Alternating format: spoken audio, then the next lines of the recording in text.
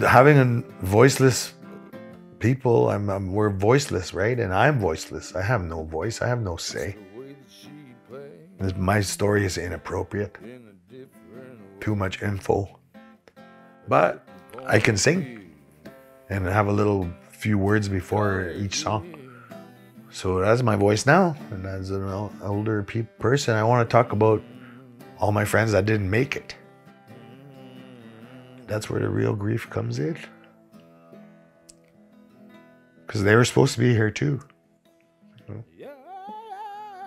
Enjoying all these years that we earned. And the mortality rate is so high for us, unnecessarily so. Misfortune, circumstance, and fires, accidents, and diseases.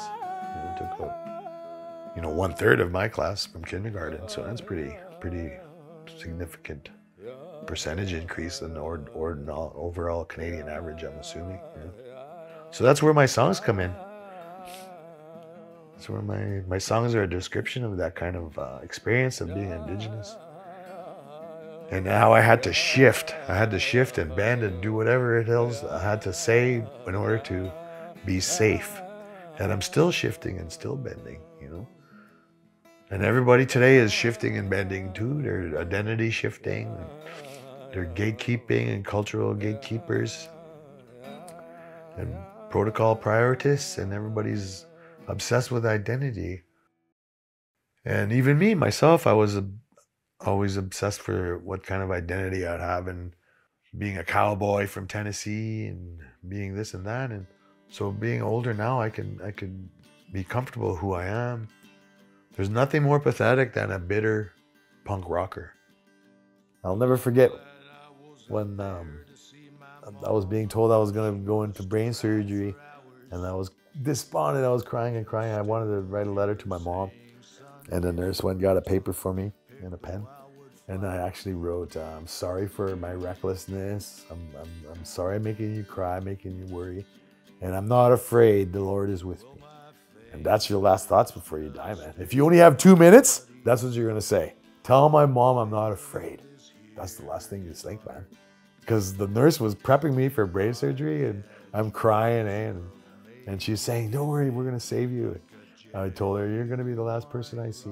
Nobody loves me here. It's so clinical, I didn't want to die there. And she says, no, I love you, just in case I did die, right? She wanted to end my time on earth with somebody telling me she loved me. So that nurse said, I love you. And then I went into the brain surgery. So that was the last thing I heard, was I love you.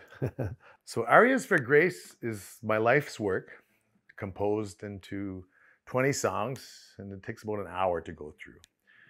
And it shows Cree musicality and dynamics and harmony and melody.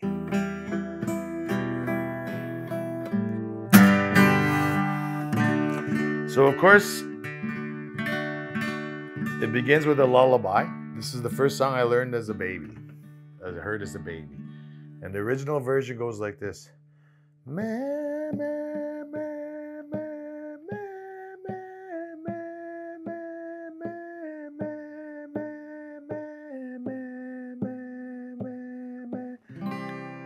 So I'd blend it like this, right?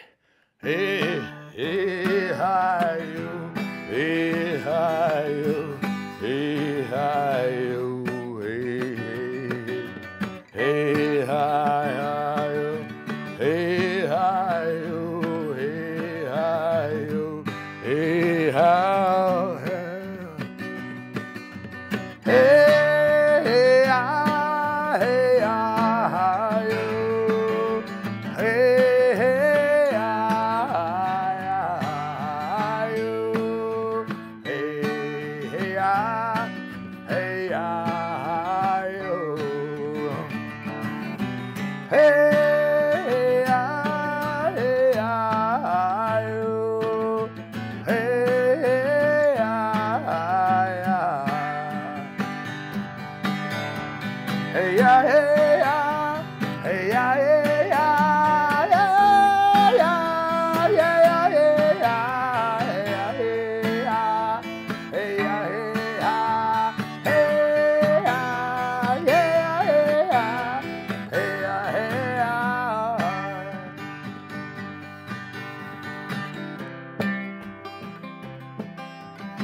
When the stars come out tonight, I'll be there to hold you, never, never leave you. When the stars come out tonight, when the stars come out tonight, I'll be there to hold you, never, never leave you alone.